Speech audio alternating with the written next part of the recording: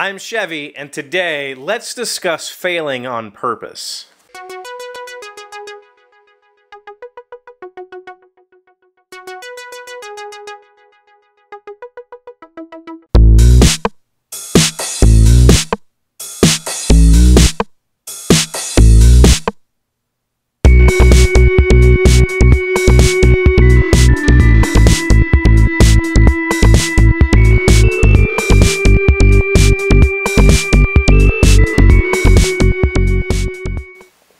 Hello friends, welcome to the shed.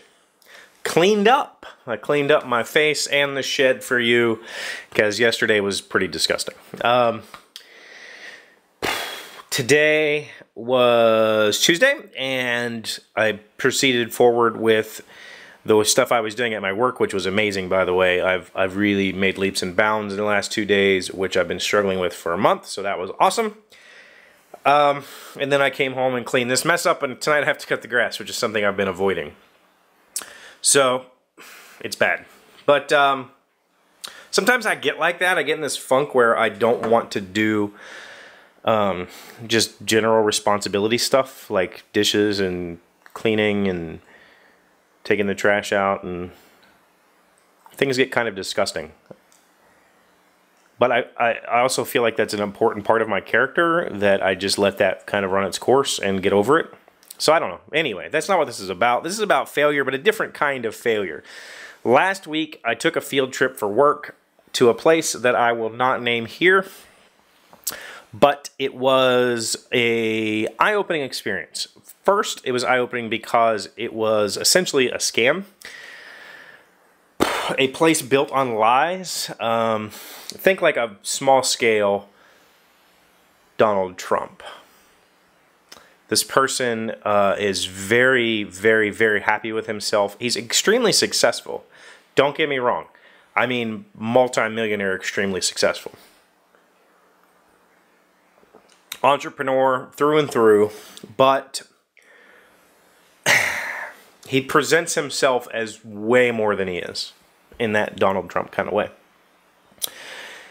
And so I got to see a little bit of the inside of this guy's mind.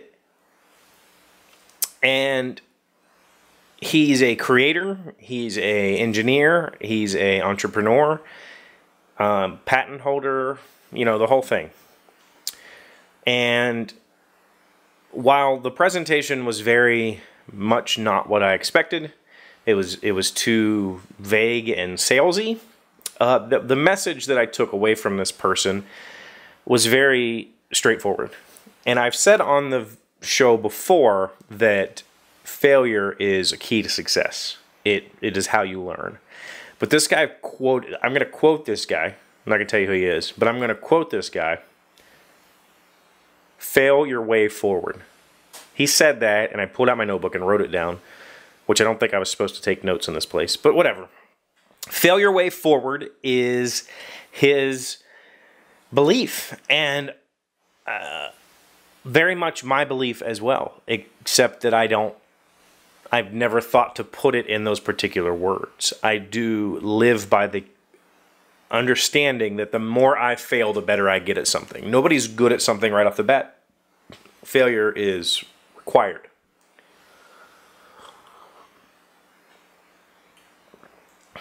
So I left there with at least a new way of thinking about some things. He showed us lots of failures of his that led to successes, and that is an extremely important aspect to just living life in general. It doesn't have to be making something, it doesn't have to be designing something or writing something or filming something. Any aspect of your life you can apply that principle to. Nobody is good at typing the day they sit down in front of a keyboard, but you can get good at it. You just have to want to. You have to be willing to fail. That is step one. Be willing to fail. If you're not willing to fail, you're never going to be good at whatever it is you're attempting to do, because you're never going to be able to succeed because of your failure. And you're never going to... Let me put it this way. If you think you're good right off the bat, then you're already wrong. You already have the wrong perspective. You need to be willing to accept your failure. You need to be willing to admit your failure. That is a key point in growth. So it was an interesting experience, if not for anything other than that, but simply because I have been in a game design slump for like 2 years now. And I have just had basically no ideas, no fresh ideas. I did a card game last year that I gave away at Gen Con, and it was well received for the 150 people that got it. But it wasn't specifically inspired, it just kind of happened. But since leaving Pittsburgh, since thinking about my failure in one particular game in particular, with one game in particular, I have thought of new ways of looking at that project, and it has come back out of the shadows. I tweeted a picture of this the other day, took some more notes and maybe a sample thing here, and I have notes in my notebook, which is upstairs. And that's progress. That's more progress than I've made on that design in the past 5 years. And that particular design I have redone at least 24 times, probably more than that. I've done it over and over and over. I've tried completely new versions. I've tried tearing it down, building it back up. I have failed every way possible with that project. So I feel like it's time to succeed. Does that mean that this iteration is going to succeed? Probably not. It'll probably go through many more revisions based on failures, and I'm perfectly okay with that, as long as I can get the substrate, the core. If I say I'm going to make this out of X, then as long as that can stay, then the little failures that I put on top of that can be replaced, as long as that substrate, that base, sticks in place. So failing your way forward is basically the way to get good at anything. Sure, there is dumb luck. Dumb luck works. Some people have built careers on it. But that is, for me, very unsatisfying. I need to be able to point to my successes and say, that's why. That thing right there. Failing your way forward is the way to do that. I can feel good about the outcome, and I can repeat the outcome. That's the other thing. I have made things in my life all my life, and every now and then I'll make something and it turns out perfect, and then I attempt to make it again and version 2 sucks. I know I have the skill because I did it once. I try it again, it sucks, and then I stop. It's discouraging. I'm not willing to continue to fail when I've already proven that I can do it once. That's bullcrap.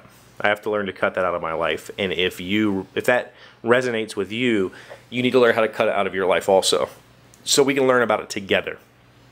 How do you cope with that? Tell me about that in the comments. Tell me how you cope with failure. Tell me if failure gets you down.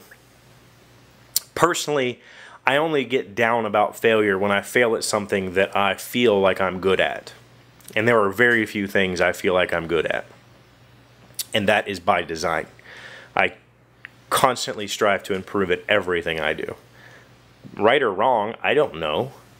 I mean, we can discuss it. Tell me what you think in the comments. Tell me how you feel. But anyway, that's what I wanted to talk about today. Don't forget, the shed wall is still a thing. If you want to send me something, the contact information is at thedailyshed.com/contact.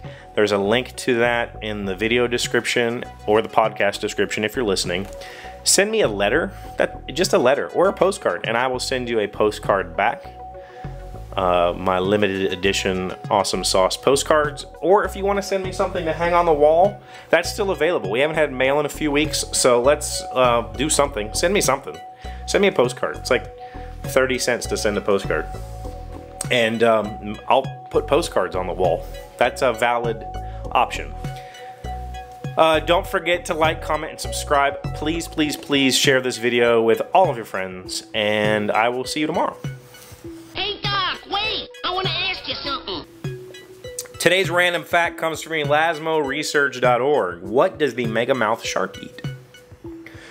Known prey of the megamouth shark consists entirely of planktonic animals, including euphausid shrimps, copepods, and the pancake jellyfish, Atolla van Hoffini. Yet most plankton is found near the surface, so it's something of a mystery how megamouth manages to find enough to eat.